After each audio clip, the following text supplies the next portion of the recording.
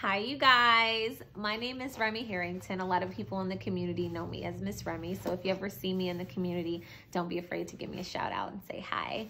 I am here today to read to you a story about Mansa Musa out of this book called Black Heroes.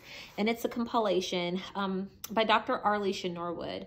And she's compiled about 51 different stories of inspiring people from ancient Africa through modern-day USA. So this is really exciting because we're in Black History Month.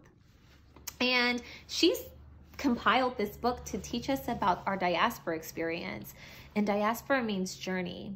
And so she has compiled these stories of some of the events and people that were significant in our sojourn from the transatlantic slave trade through the transatlantic slave trade up through right now. And so this is really cool and I'm very excited to be here. Before we get started, like I mentioned, I will be reading to you about Mansa Musa, and I love everything about a Mansa Musa because he was into wealth, and I really am a strong supporter of wealth building, generational wealth building, and I'm really excited to read to you about him. But before we get started, I wanted to tell you that my role in the community is I am the director and organizer of the Zoo City Farm and Food Network.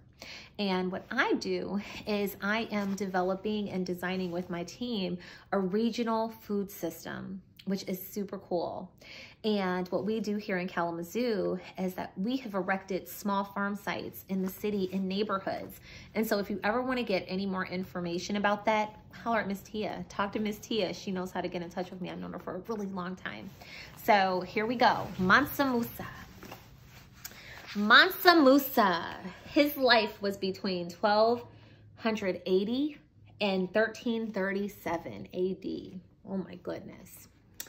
Mansa Musa, and this is his image. So very cool, right? It's a very cool illustration. I like it. Mansa Musa was a prominent and wealthy ruler of Mali, a vast empire that once covered much of Western Africa. Mansa Musa was raised in a wealthy family of rulers. Research suggests that he was directly related to a founder of the Mali Empire. Musa rose to power when the king went on a journey to explore the Atlantic Ocean and left Musa in charge. The king never returned. Musa became the ruler and was given the title Mansa, which means emperor. Mansa Musa increased the size of the empire by claiming victory over several other kingdoms, including the city of Timbuktu, which was already an important trading post. One of the world's first universities, the University of Sankore, was located in Timbuktu. After Musa made the city part of his empire, after Musa made the city part of his empire, he turned the university into one of the most important centers of learning, At one point, Sankore was home to the largest library in the world. Like many other rulers, Mansa Musa was dedicated to building large places of worship and monuments. He was a devout Muslim and worked to spread his religion through his kingdom by building several magnificent mosques. Wow. Foreigners often visited Mali to admire the quality and style of the architecture. In 1324, Mansa Musa traveled to Mecca on a pilgrimage. He took nearly 60,000 men with him, as well as huge amounts of gold in order to trade and show off Mali's wealth. He gave away millions of dollars worth of gold on his journey. This caused problems for other kingdoms because they weren't prepared to be flooded with so much wealth. The traveling crew dressed in expensive silks. Naturally, Mansa Musa's travels caught the attention of many people. When he entered other empires, rulers made it a point to meet with him. Mansa Musa is recognized as one of Africa's most influential rulers. He was likely one of the wealthiest men in the world during his reign. Oh my goodness. He was so cool. There's a quote about him. This man flooded Cairo with his benefactions. He left no court emir nor holder of royal office without the gift of a load of gold. Arab historian Ibn Fidel al-Umari, speaking of Mansa Musa's pilgrimage. Oh, there's so much to unpack there. let's just get into it. I am so excited to talk about this. Mansa Musa, first and foremost, can we just discuss the fact that he went and built all types of different relationships with people so that he could spread wealth? Oh my goodness.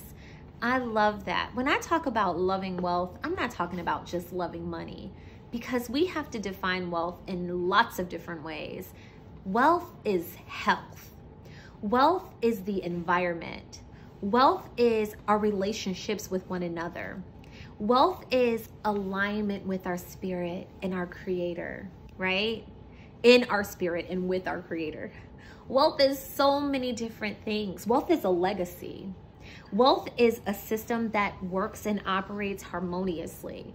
So when I think of what Mansa Musa did, when I talk about loving what he established and developed, it's because I am also trying to design systems that I can do myself and create within my own community and with my own family, and then be able to pour that into other people so that we can build relationships that are positive and be diplomatic with one another, because that's what he was. He was a diplomat. He built friendships with people that were rulers, right? With other influencers. Oh my goodness. He's just an amazing, amazing, amazing story. So, and it's real. This is a real story about a real man, right? So anyway, I could go on and on about that, but again, if you ever want to do this type of wealth building work with us and what we're doing with the Zoo City Farm and Food Network, again, you can look at our website at www.zoocityfood.com. Tell your moms and dads to get down with the get down, come and hang out with us. And again, happy Black History Month. I look forward to seeing you all. Thank you. Bye.